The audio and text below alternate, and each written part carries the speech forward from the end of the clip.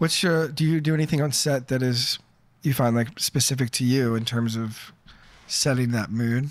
Like, do you play music, or do you like, how do you go about actually practically doing that? I mean, I like keeping the crew happy. You know, that's a big thing for me, is keeping everyone from the PA to the first AD just really happy and joyful. I mean, we're making commercials and, you know, we should be having fun doing this. And obviously you're pushing the creative, you're trying to make the best thing possible. But I think sometimes people forget the joy of this job and how much fun it can be.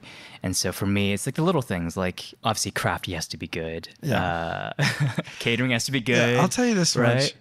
I've been on a lot of sets, and I can remember specifically my favorites because of the crafty. Crafty dude, yeah. Weirdly enough, yeah, it's like, maybe that's the little kind of like chubby boy in me.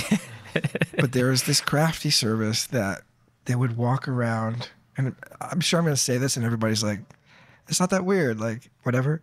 But they would walk around with like platters. Yeah. And like they come into set and they kind of like whisper in your ear, like, would you like some fruit? We have strawberries and apples. And do you want to? And I'm like, yeah, thank you. Yeah. But you whisper back as well. Yeah. Like there's an energy to the whisper. I feel like it's so powerful. Yeah. It was this, it's weird how like just hospitality goes like so far on set. Yeah. It's a hard job too. Like you're on your feet all day. Yeah.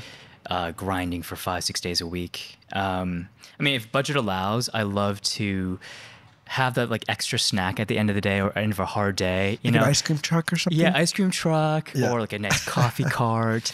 I think there's one time I ordered dumplings for everyone, or you know, I like to bring in the Asian culture as much as I can, and you know, give people something they may never have had before. Yeah. And you know, obviously, it's all budget dependent. But if I can do it, I'll do it. Just that little thing of appreciation goes a long way. Yeah. Yeah. Such a good point.